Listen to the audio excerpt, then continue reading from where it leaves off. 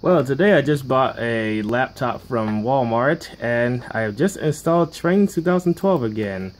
Right now I'm currently downloading everything that I unfortunately lost my backup data to because I don't know where the flash drive is that had the information on it.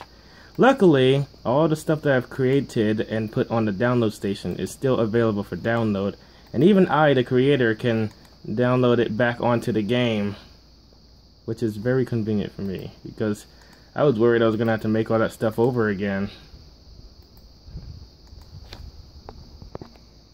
Okay, I'm about to do a test I usually do when I first install this game, where I put as many trains on the track as I can and see how many it takes to start creating lag. So far, it's not lagging at 8 cars.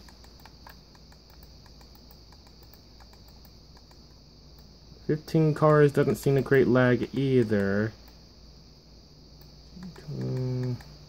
21. Yeah, it's running pretty good.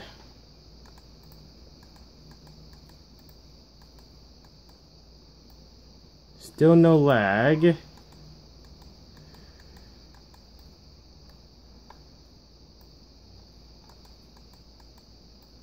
And it's still not lagging.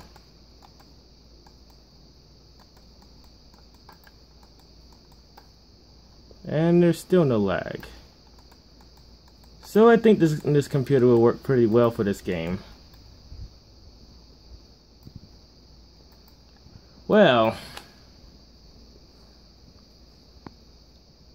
now that I got this game running again, I'm going to start creating more content again. The next thing that's on my list is a bus horn and a bus engine sound. Then I'll start making stuff for SEPTA and a few upgraded New Jersey Transit sounds, and probably some new Amtrak and New York City subway sounds as well.